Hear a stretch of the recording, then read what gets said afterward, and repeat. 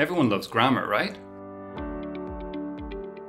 So, grammar exercises on LearnCube's AI Teacher Assistant are going to be a little different than the other exercise types, which typically focus more on target vocabulary.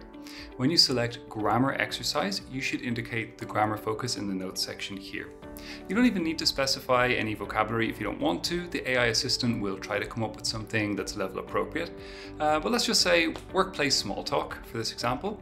In the notes section, we'll just write question tags.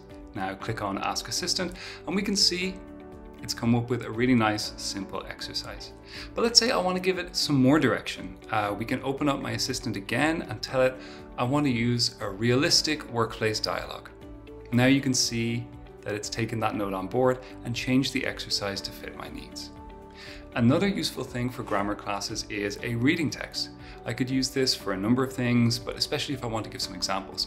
So here I can say, please provide a dialogue and include examples of question tags. And then I have a really useful resource that I can use to introduce the topic, maybe even before I move on to this exercise here. I could also ask for an explanation of the grammar rules. So let me write, instead of a comprehension text, provide a description of the grammar rules for question tags. The result will come out like this, which is also perfect for introducing a new topic and will be super useful for my student to revise in their past class review.